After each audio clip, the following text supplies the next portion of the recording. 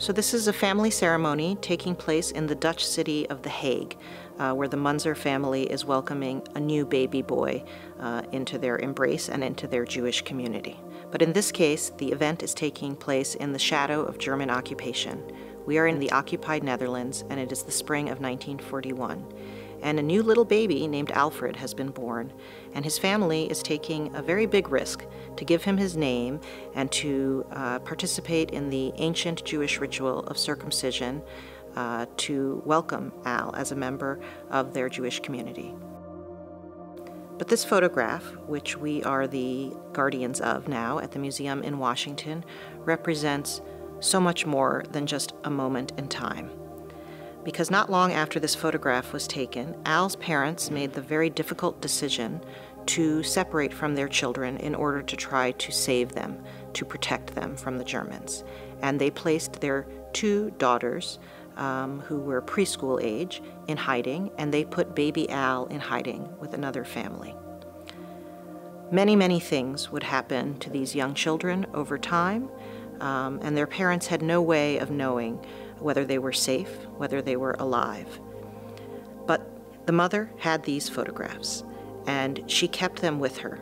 She kept these photographs with her, hidden on her body, through a series of concentration camps and eventually a death march. And she became convinced that if she was to lose these photographs, it would mean that somehow her son was no longer alive, that the baby that she had had to leave behind wasn't safe. So she held on to these like a talisman, like something that would somehow allow her to protect him from far away. Her two older daughters had a very tragic fate. They were in hiding with a woman who bravely was sheltering them at great risk to herself, but whose ex-husband was angry at her and denounced her for hiding Jewish children. And she was arrested, and the two little girls were taken away and eventually killed in a death camp. Not even in this case particularly because they were Jewish, but because of a grudge between arguing spouses. Baby Al was much more fortunate. After a series of hiding places, he eventually found safety and also love in an unlikely home, in the home of an Indonesian immigrant named Tole Madna. He was a Muslim man who had come from a Dutch colony and who took in this little blonde Jewish boy, clearly not a part of his family, did not look like him or his children, and they kept Al physically hidden in their house for more than 2 years. It's hard to imagine keeping a toddler quiet for a few hours, but to keep him inside the house was an extraordinary act of bravery.